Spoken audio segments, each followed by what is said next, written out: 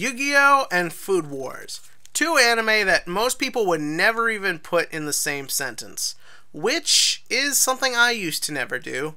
Until watching this week's Food Wars season finale, and also wanting to think about something to talk about with Yu-Gi-Oh!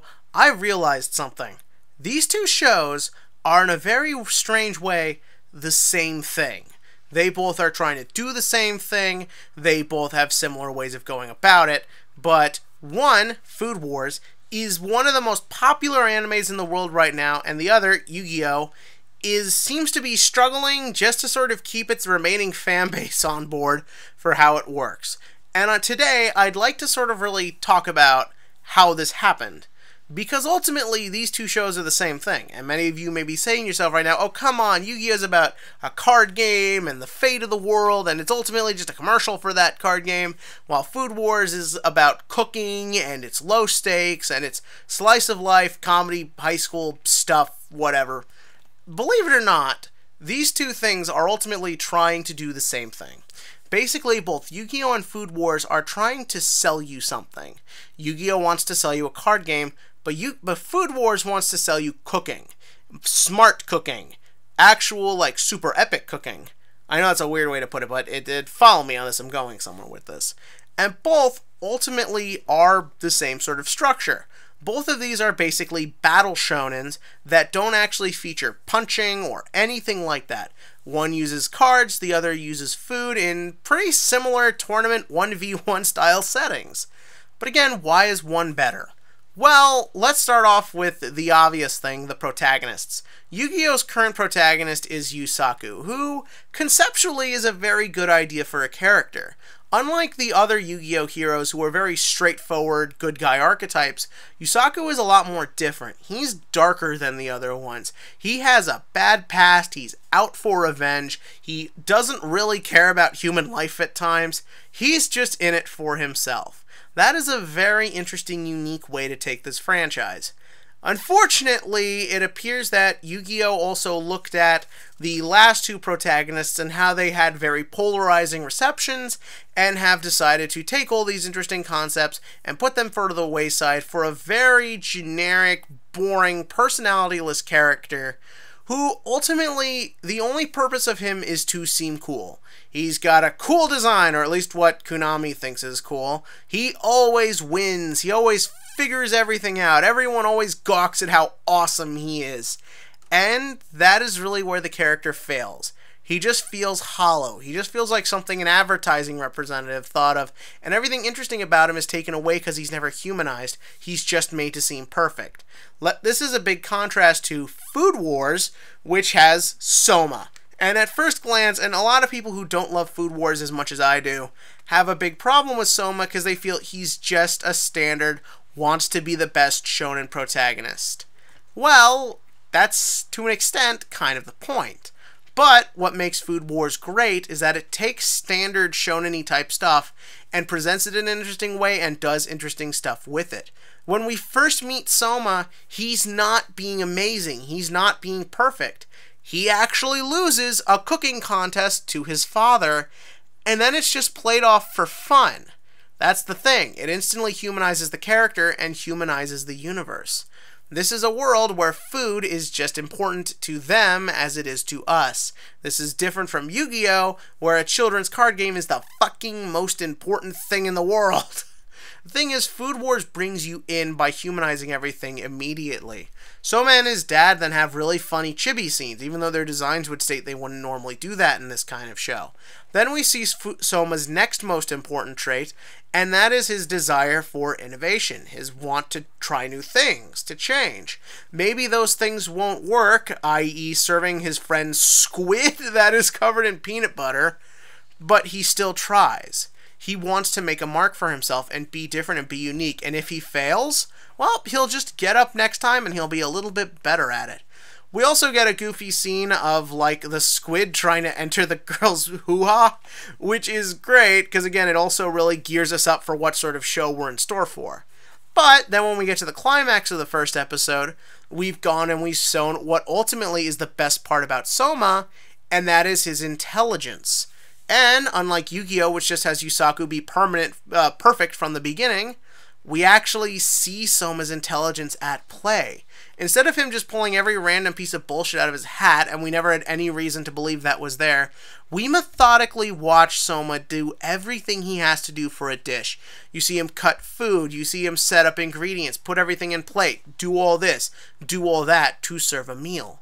And more importantly, he's in a situation where he has to really think, and he has to think differently. He is challenged, and he is put in a hard spot. And that hard spot was made understandable to us, the viewer, by very simple things like, you can't use meat, and you have a time limit, and I'm against you anyways.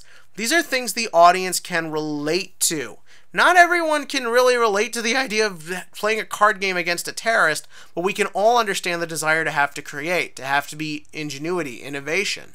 This is what makes Soma really cool, is that you watch that intelligence play out in screen. So much so when the show actually goes ahead and just tells you what just happened, which it will inevitably have to, you feel like you just really learned something and that you could do this too because it was all put in front of you. And more importantly, Soma explains that he got where he was by years of practice, by making mistakes, by failing. Going back to the beginning of the episode, now it makes it all feel worth it because it all means something to him in the long run. This extends to our side characters as well. A side character's job ultimately is to support the protagonist. But in Yu-Gi-Oh!, where this has taken the form in a bunch of separate people who are very just sort of come in and out at the writer's convenience, and these characters also have more interesting backstories than Yusaku, so I'm rooting for them more anyways, but then they're hardly in it. This is a problem because if I'm rooting more for characters who barely matter, I'm not going to get that into the story. Food Wars, however, has a very colorful cast of very well-designed, very likable, very fun characters. The show will often introduce a character by setting them up in a cliched role, and will then, like with Soma, start humanizing them almost immediately. Like the Aldini brothers, or like Megumi, or like everyone in Polar Star Dorm. It would have been so easy to just make it that everyone at the school is just a rich prick, and Soma's gonna show them all what real cooking is. Kind of like what happened with Yu-Gi-Oh! GX. But the thing that makes Soma great is that immediately he starts to realize how not perfect he thinks he is. When he gets to the school, he's like, I came from a real cooking background, man. I know what to do, and you're all just gonna lose to me. No. There's not the typical big epic loss at the beginning like I thought there was going to be when I started the show. Soma realizes that he's not so perfect and everyone else is a lot better than he originally valued them just by seeing everybody. When he sees his Polar Star dorm mates and how they're constantly trying to try new ideas and how dedicated they are to learning about their food and their craft and their specialties and how knowledgeable they are, it really starts showing him that there's more to the world of cooking than what he thought there was. There's more than his own perspective, and everyone learns at their own pace, and everyone has the right to be just as good as he thinks he is. This also takes the form when he loses the first time. Yeah, 4 episodes in, his dorm mate, the older guy whose name escapes me, Ishiki, is just like, let's have a little food competition, and Soma sees the level these people are cooking at, and he gains a respect for everybody. And you see, as he meets each new character, he sort of learns just how much bigger the world of food is, and how much he still needs to learn. This is important for character development because it means that you're putting the character's failings first and what they need to succeed at. Then you also get Megumi, who, between every Yugioh and every other character in Food Wars, Megumi is best girl. Megumi starts out as this very weak, very person who's struggling. And though she gets stronger from meeting Soma, Soma learns from her as well. He gets to see her grow and get stronger and gains a respect for her. Again, this is a big contrast to Yu-Gi-Oh! Where half the time Yusaku doesn't care about anything going on around him. This is what makes the characters in Food Wars great, because you get to watch everyone grow. Everyone develops, and even characters who aren't that important still get their moments to be memorable and lovable and unique. And this comes in great contrast when you meet our first real big villain, evil dad guy. That's ultimately just what he is. But what makes this villain great is that, first up, that color scheme is genius. Where everyone has these bright color palettes that are just very pleasing to the eye, he's this very creepy gray and darkness and unlikable. And a big portion of what makes this guy hateable is that he's not that far apart from reality. First up, ultimately, what is he? He's an abusive father. And yeah, it was a little annoying that Eriri, who was built up as a villain and sort of the antagonist, it just turns out she's just a bully because of an abusive parent, which is a very common cliche nowadays. Yeah, that's a little annoying. But ultimately, what makes this guy interesting is that he is rooted in reality.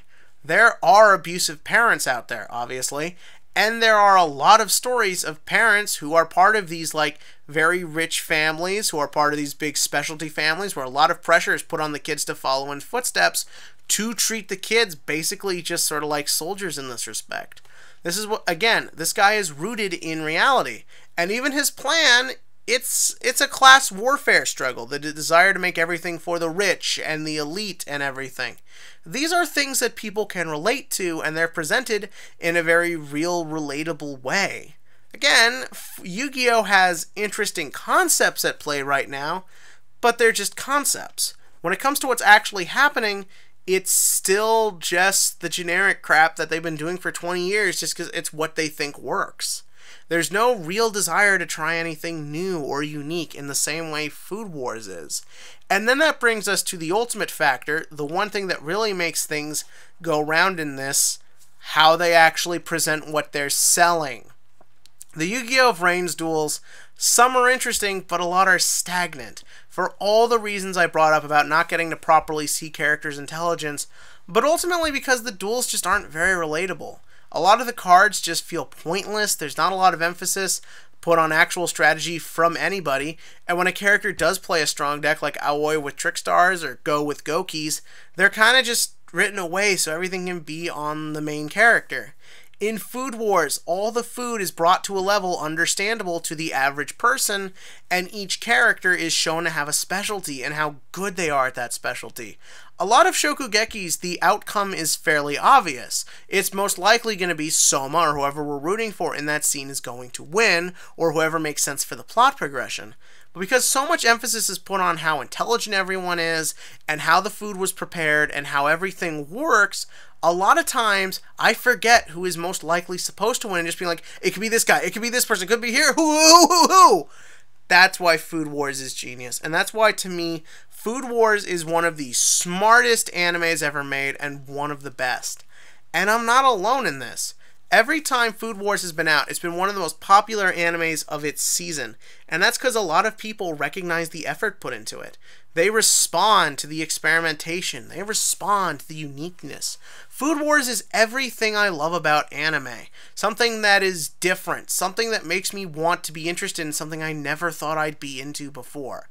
And that's why I love it. And I love Yu-Gi-Oh! Too. And I want Yu-Gi-Oh! To learn from Food Wars because clearly learning from whoever is pulling the strings at that show is not working. And what do you think? In the comments section below, give me what you think about Food Wars, what you think about Yu-Gi-Oh! And I'm sure some people are going to be like, you're biased towards Food Wars. A bit, but there's a reason for that. And that's what we were just talking about. And as always, click to like, click to subscribe, and let's hope Yu-Gi-Oh! Does sort of take some hints from all this. And also can't wait for next season of Food Wars. I hope it's not too far away.